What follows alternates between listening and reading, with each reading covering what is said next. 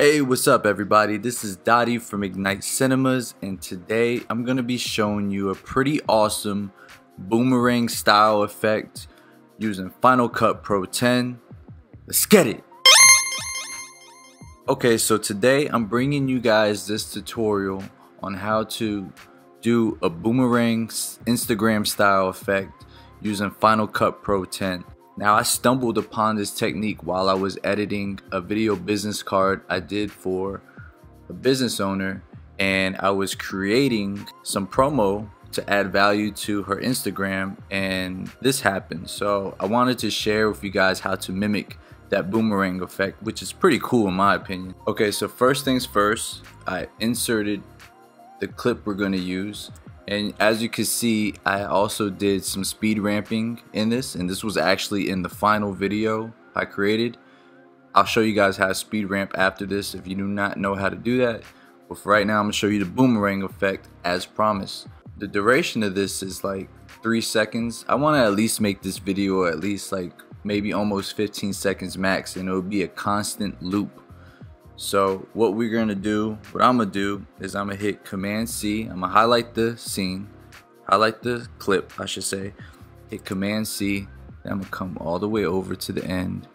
Hit Command V, Command V, Command V. So I'm at like the 13-second mark, which is perfect for me because this video will probably be uploaded on Instagram, and it's gonna be a constant loop. Now that we have these here, I'm gonna highlight the first clip, I'm gonna hold Option, and then I'm gonna get my mouse over that same clip while I'm holding Option down and go ahead and raise up, and you're gonna see it, you're pretty much copying it. Now what I'm gonna do with that is I'm gonna bring it right next to it, but check this out.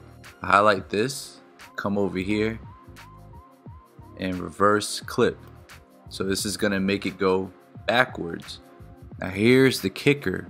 We're gonna fast forward at -20x, and what this does is it plays it off real quick. So I'm gonna hit Option, click what we just did, the reverse clip, get the mouse, raise on up, boom, and I'm gonna insert that right after each of the main scenes.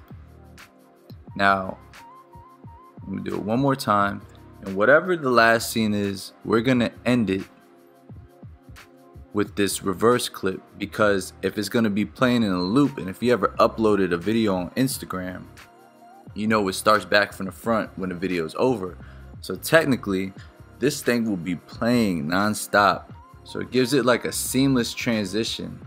And like I said, I saw a few videos like this on YouTube, but not doing it in the style that I did with the reverse clip in -20. So I figured I'd share this with you guys because I thought it was cool. She loved it, and it added value to her business. For those of you guys who don't know how to achieve this effect, I'm gonna give you a bonus on how to speed ramp super fast and effectively. So I have my scene right here, and as you can see, there's no speed ramping, right? So before we do it, we're gonna cut in. I want to cut in right here, hit the blade tool, get rid of that excess. So I'm gonna hit play, and after she puts the glasses on, I'm gonna speed this part up. So I'm gonna highlight my clip that I'm using, I'm gonna hold shift and the blade tool, which is B, that's the shortcut, and then you're gonna see this chop right here. Okay, now I'm gonna scroll through. She stumbles with it a little bit, so I think I'm gonna cut it right here. So I'm gonna hit shift and then again B at the same time, and as you can see up here it says normal. Now what we're gonna do here is we're gonna speed ramp it 20x, so it goes super quick, and it adds a transition for you right here. You see that, like boom. So as soon as you hit the head, I'm gonna make it go fast again. So again, you highlight the clip, hit shift B, okay, and then she strikes the pose right there.